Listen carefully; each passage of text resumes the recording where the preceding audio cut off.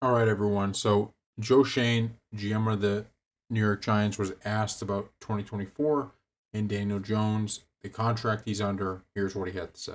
First episode, you said this is the year we need to find out if he's the guy. Is it disconcerting at all that you have that feeling after you guaranteed him $82 million a year ago? Yeah, I think the context of that conversation was coming off of, again, these are small snippets in thousands of conversations. So within the context of that situation and the way the contract is structured and the way last year went, yeah, I think that's a fair assessment that we need better in 2024.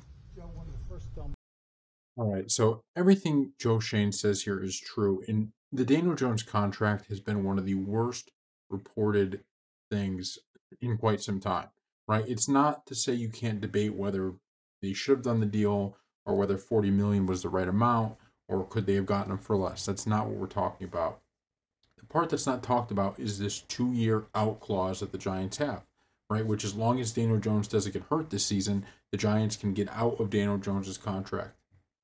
That was put in there for this exact reason of we get to see now him over the next 2 years if he's the quarterback for the future or not. That was the entire point.